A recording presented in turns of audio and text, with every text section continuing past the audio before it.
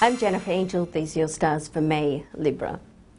Now, your month ahead, you can really reach out to people this month to build good karma, okay? So, and what I mean by that is, you know, what you put out is what you get out. It's all energy. So, you know, if you're putting out sort of nice, positive energy and with the intent of helping people, and certainly the intent of not doing them harm, even if you're not out helping them, that's what you'll get back, so keep that in mind.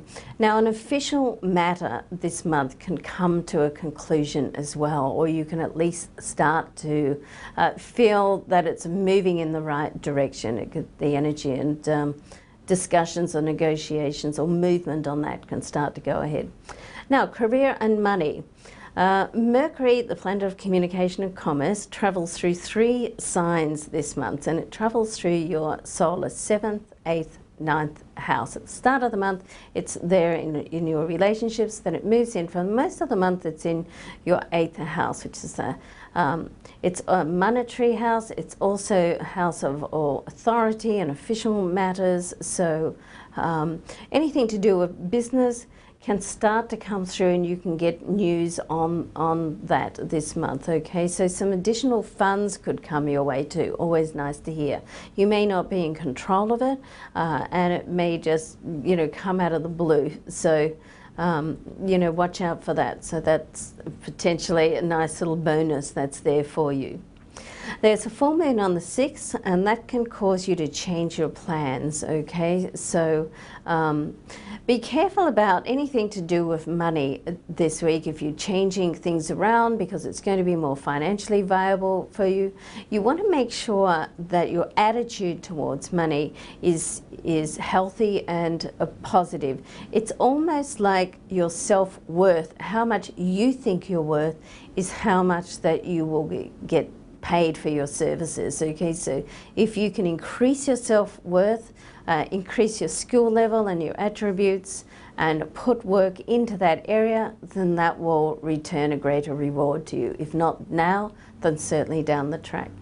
Now, love and romance. Now, Venus is in your solar 9th house, so you could be traveling to see a loved one. You may be parted from somebody. If that's the case, and make good use of what I'm trying to say with the electronic communications. And of course, you know, we are in the world of electronic communications, so that's, you know, easy to do. You could be traveling, you could also be studying this month as well.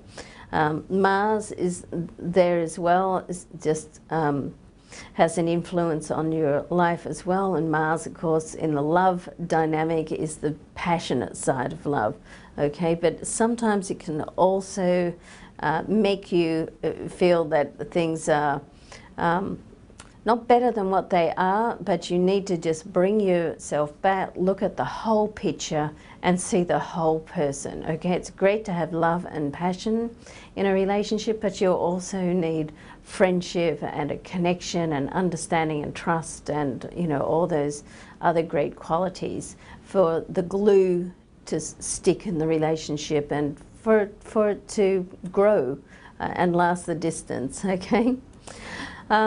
Your defining day I've selected is May the 4th. On this day, or around, certainly around this immediate time, it's possible for you to have a deep and meaningful with somebody that's going to uncover all sorts of areas and uncover really how you feel about each other. Okay, so that's nice. And your lucky numbers I've selected is 4, 8, 13, 30, and 31. I've left space there for you to put your own lucky number in as well.